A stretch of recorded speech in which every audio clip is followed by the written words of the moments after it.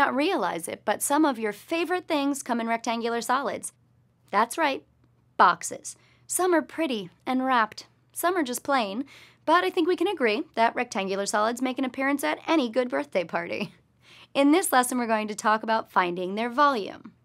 First off, let's get to know the parts of the box.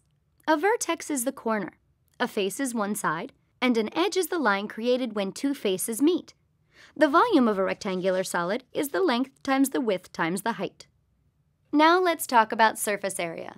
Just like it sounds, the surface area is the total area that the surface of a rectangular object occupies. It's the area of the top and bottom of the box, the length times the width times 2 because there are 2 of them, plus the area of the sides of the box, the length times height times 2, plus the area of the front and back of the box, the width times the height times 2. Put it all together and you get surface area equals 2 length times width plus 2 length times height plus 2 width times height. You may not need to memorize that whole surface area formula because finding the surface area is intuitive if you just remember to find the area of all the surfaces and add them together. Now that we know how to find the surface area of a box, let's move on to long diagonals. The long diagonal of a rectangular solid is the longest line that can be drawn inside the box. It stretches from the bottom left front of the box to the back right top of the box, or any of these other extreme corners. An easy way to remember the formula for long diagonals is to think of it as the 3D version of the Pythagorean Theorem. Let's take a look at how that plays out. Start with the Pythagorean Theorem. A squared plus b squared equals c squared. Then write it in 3 dimensions. A squared plus b squared plus c squared equals d squared. Now take the square root of both sides. And last, substitute the length, width, and height in for a, b, and c. The square root of length squared plus width squared plus height squared equals the long diagonal, or d. Let's find the volume, surface area, and long diagonal BC of this rectangular solid. We're given a length of 4, a width of 7, and a height of 4. Let's label our length, width, and height because the formula for volume is length times width times height.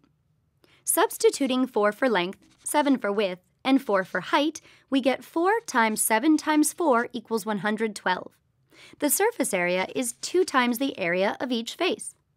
Plugging in 4 for the length, 7 for the width, and 4 for the height, and using our calculator, we get 144 for the surface area. We'll bring back the diagonal formula.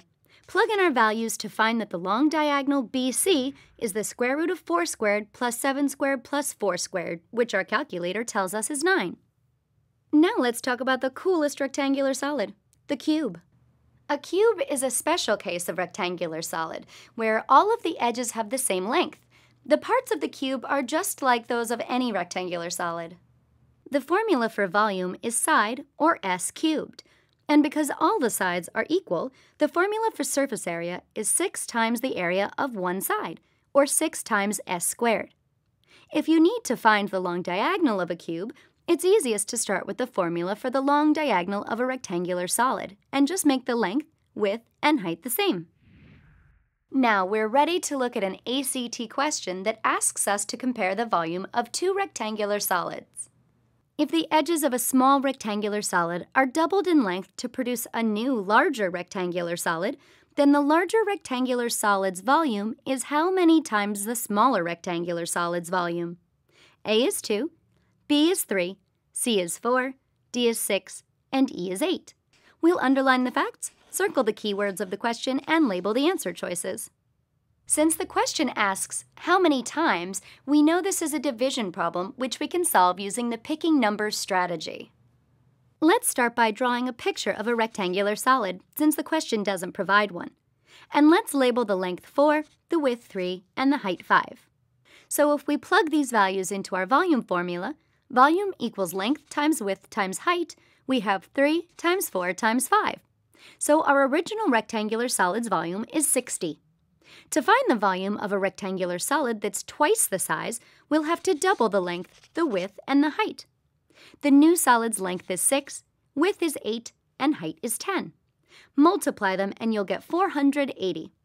Divide 480 by the original solid's volume, 60, to get 8. in order to find out how many times larger the volume of the second object is. And we get choice E.